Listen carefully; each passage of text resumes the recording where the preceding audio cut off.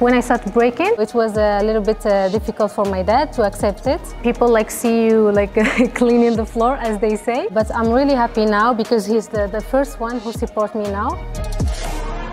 I'm 24 years old, winner of African championship and the first big girl who qualified to the Olympics 2024 breaking.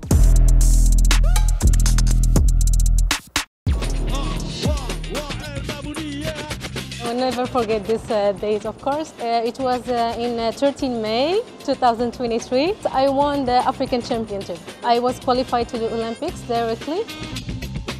When I was in the high school, some of my friends tell me, Zara, do you want to go do breaking? And I was like, what's breaking? And I was like shocked because I never seen this. The first move that I tried, it's baby freeze. And I really was in love with it. And I went home back, like running, and I said to my mom, look what I did. And she was like, yeah. I start to hear sometimes words from people like passing, what she's doing, she's a girl, what she's doing in the floor. In Darija, they were saying, it's cleaning the floor. So I really like get hurt with these words, but I didn't care. I was like, I will do it and I will be like a champion. And alhamdulillah that I succeed to continue and I'm here because of that girl, that she was really patient and really didn't care about what people say.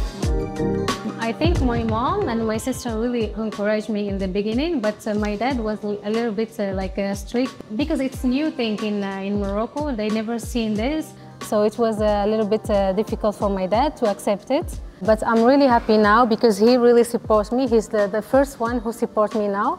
When I did the African championship, it was super hard for me that day because he was in the hospital because he was sick that moment. And it was really stressful for me, but he called me at that day and he said, Zara, if you want me to be in good health and happy, just want this for me. And I did it for him, actually. Morocco is on!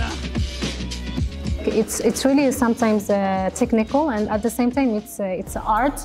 So I try to work my physical condition so I can be more powerful, and at the same time we don't forget about the artistic side.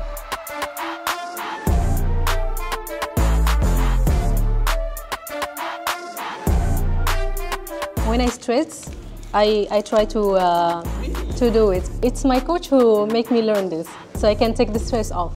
My coach Nama, it's AKA B-Boy Cow. He free all his time just for me to prepare for the African championship. I really think I won this because of him.